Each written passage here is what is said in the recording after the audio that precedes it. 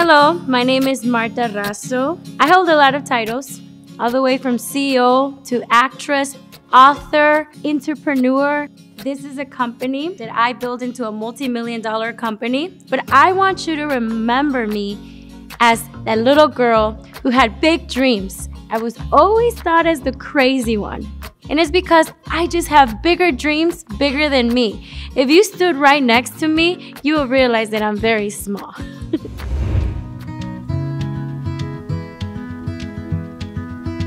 This is my story.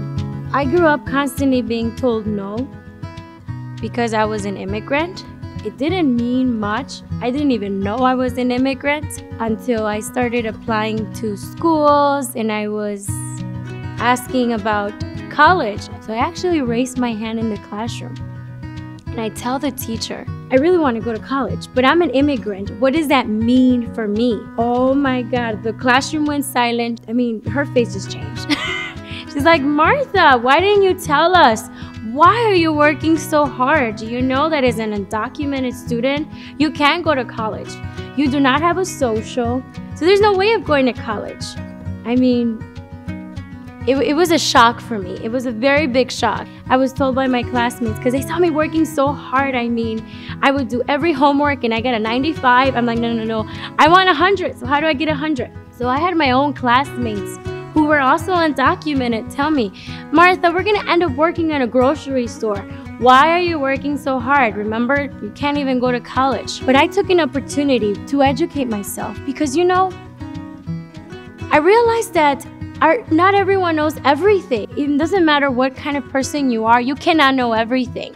So I took on my decision and I started informing myself. I started educating myself by going to different non-for-profits, talking to other immigrant people and asking, how did you go to college?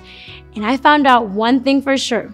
As an immigrant, you cannot go to school. That's a false. You can go to a university. They don't check if you have a social or not. The second thing I found out is, yes, FAFSA does not give you money, but there are so many non-for-profits, and one of them being one that I started, the 2% Fund.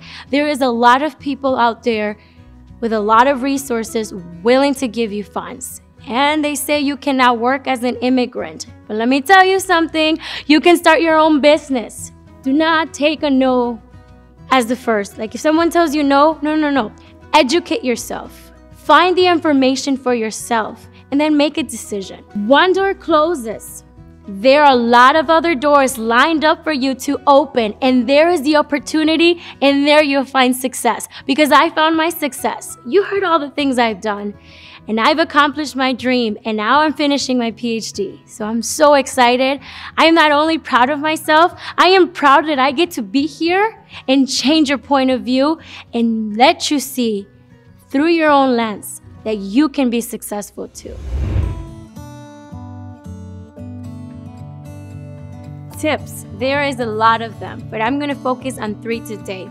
The very first one is, we all fail. That's part of life. I mean, we fail more times than we succeed, but it's those failures that we have to realize that experience was for us to learn something.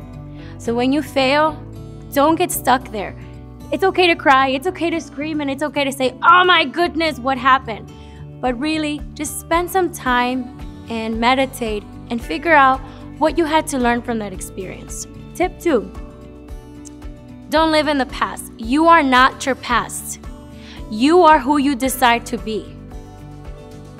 And very brief, I want to say this. I experienced abuse. I am an immigrant.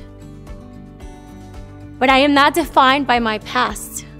I am defined as a successful entrepreneur woman, an educated, intelligent woman. So that's just an example. You're not defined where you came from. You are who you choose to be. Third tip, you are capable of doing more than you think you can do. The only thing you have to do is start taking those steps, and you will look back and be like, oh my goodness, did I just do that? So the next challenge that comes, you will look at the past and see what you did, and you'll be like, okay, this is easy for me. I can do it. So what I'll say to myself if I was 17, I would say sorry. You're beautiful, you're amazing, and you're intelligent. When we're little girls, whether it's someone who told us we are ugly, or we constantly tend to look at ourselves in the mirror, and what do we do the first thing? Oh, my eyes are too little. Oh, my hair is too short. Oh, my mole, because I have a mole here, for example, it's horrible. I would actually go back to that little girl and I would say, Martha, I'm sorry. You are beautiful. That mole makes you look sexy. Martha, your hair is beautiful. So that's what I would tell. And I want you to look at yourself every time in the mirror, from now on. Wake up and say your name. And I'm beautiful. I'm smart. And I belong here. And you start saying that to yourself and you realize you do belong. You are beautiful and you are capable of anything.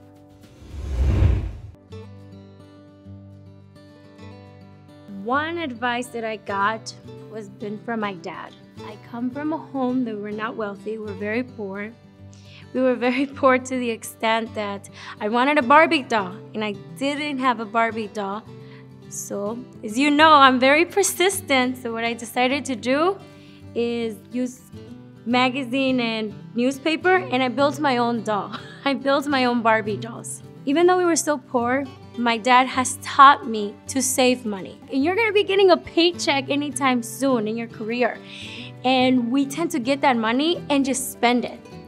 But we have to be a little bit conscious of saving. Even if it's 10% of a check, even if it's 5%, create the habit of getting a check and putting some money to save, because then you will have money to start investing and growing that investment.